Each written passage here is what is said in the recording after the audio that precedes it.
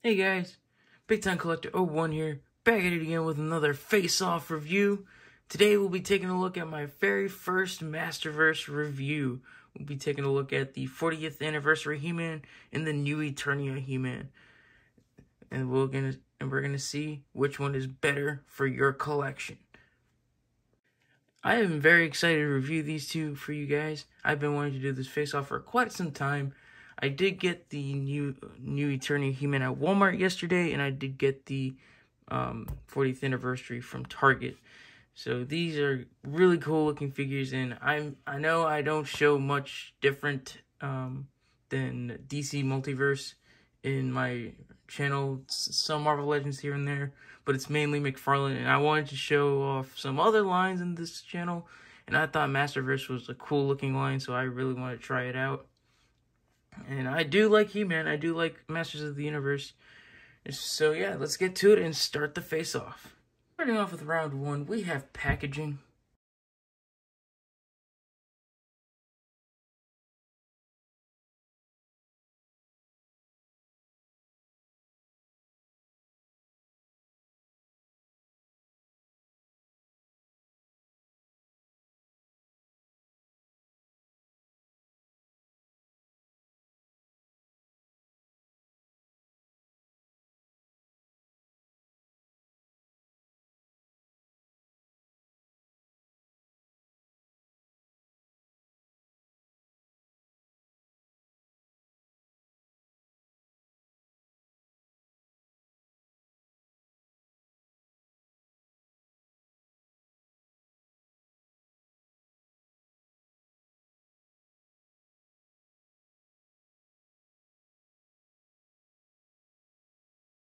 Now taking a look at the 40th anniversary He-Man's packaging. As you can see, it's the same shape as the regular Masterverse packaging, but the colors and the design are meant to reflect and, look like the classic Masters of the Universe packaging. This is an actual vintage Skeletor figure. This is actually my dad's, so this is so cool. I really like this packaging a lot. It looks great. Really cool looking Masterverse logo at the top. It looks like the Masters of the Universe, vintage font. You have Masters of the Universe and, that vintage style at the bottom. And you have that exploding rock thing in the background. I really like it. 40th anniversary sticker right here. The most powerful man in the universe. We have a barcode here. And, oh, it's not at the top here. I thought it would be at the top.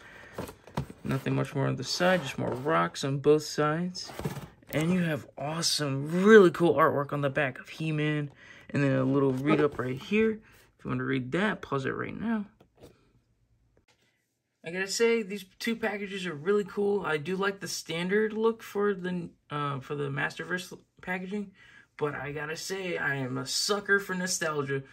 So this round goes to 40th anniversary He-Man. Now moving on to round two, we have accessories, and they do have some differences. They both come with a pair of gripping hands.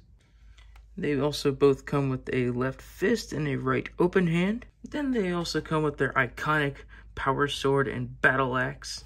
They also come with the power sword, and as you can see, this is the one that came with the 40th anniversary He-Man. This is the one that came with the new Eternia He-Man. As you can see, the one that came with the new Eternia He-Man has more paint on it. It has that more brown paint on the wraps.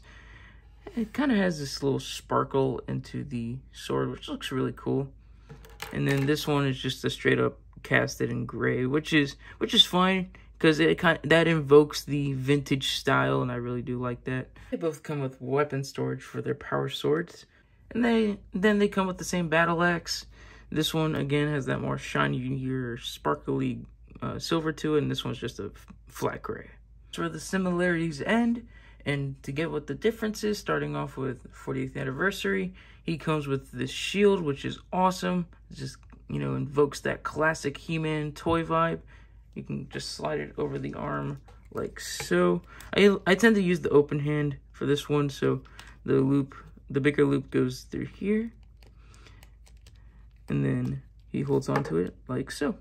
Really nice. But the new Eternia comes with a little bit more. He then comes with this little dagger, which looks great. I do like the gold handle and the little silver blade. And he does have some weapon storage on the thigh. As you can see, it is sculpted to fit into the sheath, like so. It's kind of a tight fit, but you can get it in there like so, and it looks good. You can see the new Eternia He-Man comes with this Viking helmet, and I gotta say, I'm not a big fan of this. Look, I think it just looks dumb. It's not my favorite. But it does, and there were like some concept art back in the 80s where they wanted He-Man to wear a Viking helmet. But if you don't like the helmeted look, you can pop this out on this more traditional He-Man head without the helmet, and I gotta say, I love this a lot. I like this a lot. I'm very glad that we got an interchangeable head with this figure because, yeah, I did not like that Viking helmet. It just looks so dumb in my opinion. But this looks great. I do like it a lot. But there's one more thing I want to talk about, and it's not really an accessory. Untab the armor, which is pretty cool. And you can slide off the shoulder pads.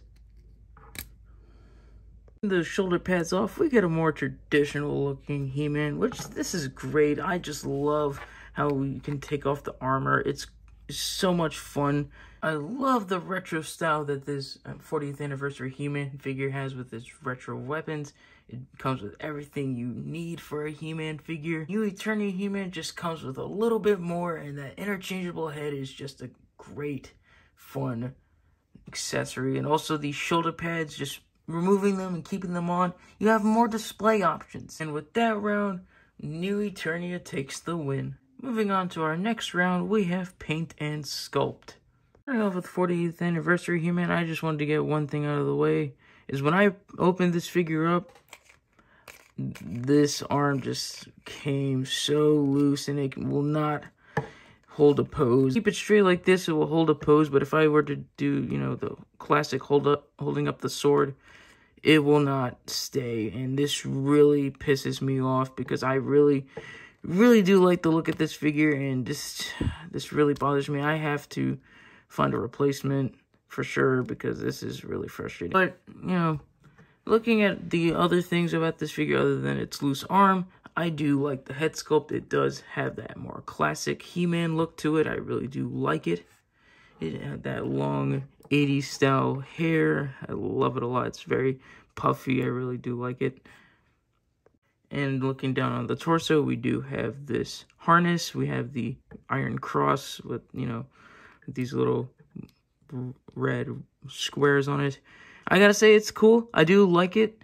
And this is a newer upper torso. The new Eternia He-Man does come with your basic, you know, Masterverse upper torso for the male figures.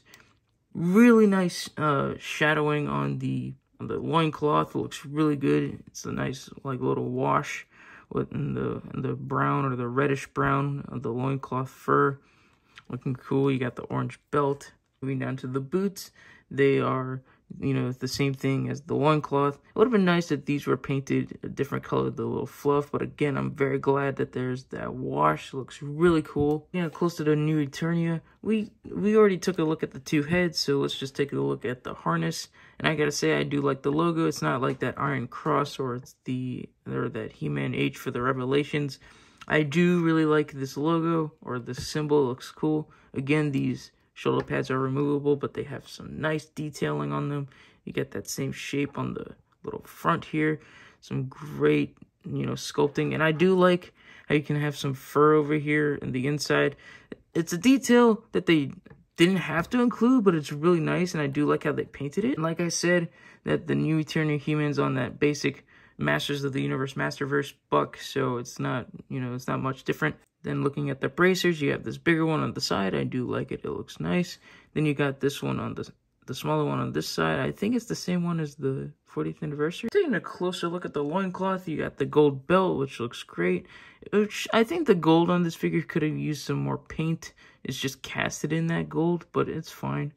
And with the loincloth, it's not your traditional furry one. It looks more like leather, which I do like the change up. It looks cool. And you get the boots, you know, you got the fuzzies here painted really nicely, and you got the brown wraps, which have a you know, a darker brown wash in it, which is very nice and appreciated.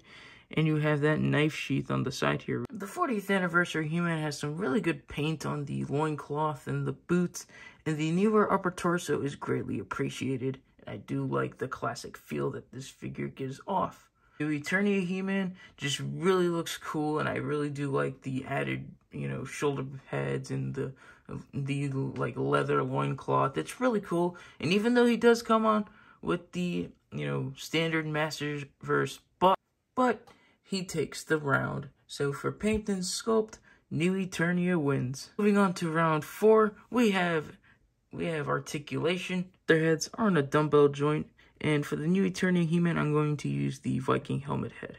Their heads can look up that much. They both can rotate, and both of them can't really tilt, really. It's not really there. On dumbbell joints, but looking at New Eternia first, he can crunch back, not really much. He can crunch forward a little bit.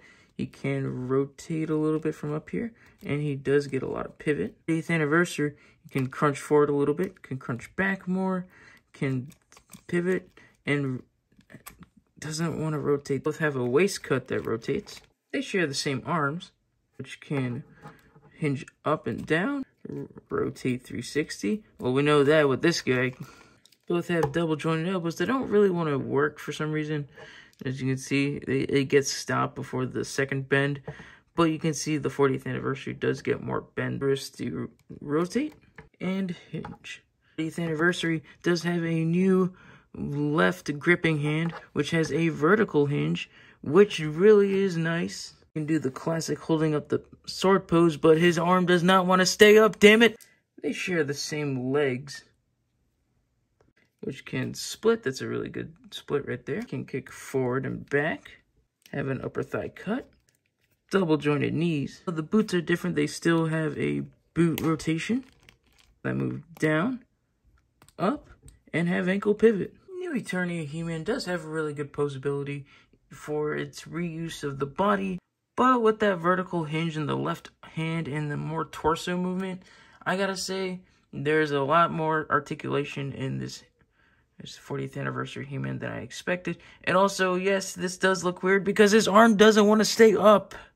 So for this round, I'm giving it to 40th anniversary He-Man. Before we move on to the final round, I just want to do some quick size comparisons. Measuring these two out, the 40th anniversary comes to around 7.5 inches. And the New Eternia to the top of the horns, he comes to around 7.5 inches as well. Remember back in the day when Mattel did those Masters of the Universe versus DC Universe 2-packs? I remember I really wanted one when I was a kid, but I never found that He-Man versus Superman 2-pack. But now I can relive that and have it with my McFarlane DC Multiverse figures. So here they are next to the Rebirth Superman and the Dark Knight Returns Superman. And I gotta say, they scale really well together, and I do really like that. And what is He-Man without his arch enemy Skeletor? Here we have the Masters of the Universe Classic Skeletor, and as you can see, this doesn't really work out. Skeletor is pretty small, but we have one more Skeletor to look at. Yep, I'm going to be opening my Masterverse Skeletor. Quick look at his accessories. He comes with the same sets of hands as He-Man, with this sword, which was a purple power sword, and he comes with a Havoc staff. This barbarian head, the classic inspired head. Also comes with this removable armor piece right here. It just slides over the top, looking cool. With the Masters of the Universe Classic Skeletor. He is next to the vintage Skeletor. Here he is next to the green power suit Lex Luthor, just like those old Mattel 2-packs. Bringing back the He-Mans and putting that alternate head on the New Eternia one. I gotta say, Skeletor does scale pretty good with these two. Moving on to the final round, we have price. I found New Eternia He-Man at Walmart, and I got him for $21.99. I found my 40th anniversary He-Man at Target for the same price. With that, you may think this round will end in a draw. It definitely will not. This round will definitely go to New Eternia He-Man. You get a lot more bang for your buck with this figure. Yes, there are reused parts, but you get a lot of accessories. You get an interchangeable head, you get the power sword, the axe, you get the dagger, and then you get those 4 hands. And you can even remove those shoulder pads, which, adds the fun factor with this figure, and I really do enjoy it. The 40th anniversary He-Man is more for the nostalgia because it's more, you know, retro looking and it comes with the retro style packaging. But with this stupid arm, it really just bothers me. And I gotta say, this new Eternia He-Man just gives it more value. So this round goes to New Eternia. And with the final results, New Eternia He-Man takes the match 3-2. So that's my face-off review. If you guys enjoyed it, please leave a like down below and comment. And also, if you think 40th anniversary should have won, let me know, because I was really rooting for this guy. I'm very disappointed in him, like, especially with the stupid arm. I'm very disappointed in this 40th anniversary He-Man. So I'm really hoping to find a replacement for this guy. He shouldn't be that hard to find, in my opinion. But this new Eternia He-Man is really cool. I do like him a lot. He has a lot of playability with him. You can remove the shoulder pads. You can change the head. You have they come with the same weapons. I do really wish the new Eternia came with the shield. I should have mentioned that, but I can just use the one from the 40th anniversary. And that Skeletor is pretty cool too. I got him from Walmart as well. And this is a face-off that I've been wanting to do for a while to introduce the Masterverse line into my channel. And I'm very glad I finally found the new Eternia He-Man to do it. And if you guys enjoyed this video, again, please leave a like and comment down below and subscribe, because I know you guys like these face-off videos. Because, you know, from the last face-off video I did, you guys really seem to enjoy it. But yeah, I did like these two figures. They do look really good next to some other figures. I will be posing these guys up next to some Supermen because I really wanted those 2-packs as a kid, and I'm very happy to do it with my McFarlane figures. And that will be my review. So I hope you guys enjoyed this video because I enjoyed these figures, and I'll catch you guys in the next one. See ya.